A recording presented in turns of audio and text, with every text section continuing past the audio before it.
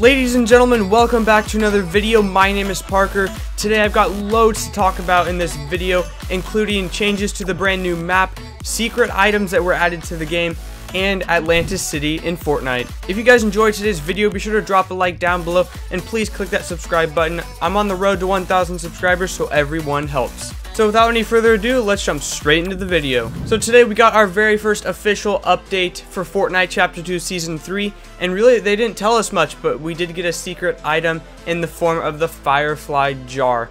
And these are actually very rare and hard to find.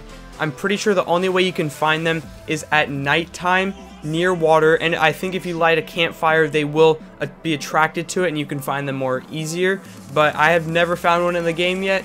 And all they really do is you can throw them and then they'll light stuff on fire, and pretty much only wood. Metal will not burn, of course, and brick will not burn. So not very useful, and I think it will do 40 damage to players when hit directly with it. So good luck with this. I don't think it's an item I'm ever going to use, and I'm probably never even going to find it in the game. So with that out of the way, moving on to map changes in the new season.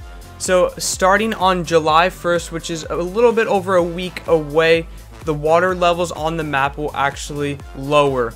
And here's a picture right here of the map. It's not unlocked yet, that's why it's all grayed out, but the water levels have lowered and new parts of the map are being revealed, and this will continue out the entire season, probably to the end of Season 3. So this is huge because this could actually be revealing new locations on the map. Who knows? And it will also give us access to the old locations from the last season, like the shark, because I know it is actually destroyed underwater, since when this flood did happen, when the storm broke, of course it's going to destroy everything in its path.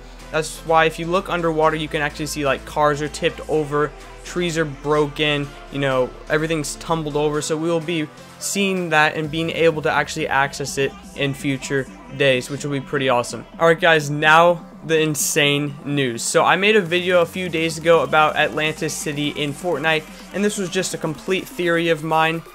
And if you guys haven't checked out that video yet, click the card on the screen right now and go watch that because it's pretty cool. But anyway guys, I got some awesome news.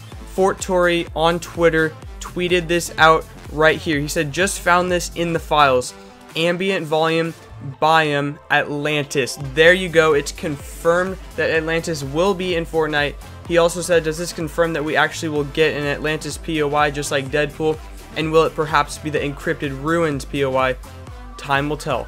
That's true. So Deadpool did get his little yacht on the map, and Atlantis City is a go, it looks like, which I'm super excited about, and I'm very glad my theory was correct. And it appears it's actually just going to be the ruins of this city. Probably when the water levels do lower, I have a feeling it is going to reveal the ruins of Atlantis City, and a new spot will be on the map. So I really cannot wait for this location to appear on the map. I think it's going to be really cool, because Aquaman, Atlantis City, such a cool combo. And hopefully we'll get more things in the item shop, like maybe some music for Aquaman, something else, maybe some other skins from the Aquaman movie would be really cool. While recording this video, I got some crazy news, guys. Hear this. There's a huge chance of another Aquaman related skin coming to the game. So Fortnite on Twitter again tweeted this out. While looking for more Atlantis references, I found this quote, female medium lady Atlantis head.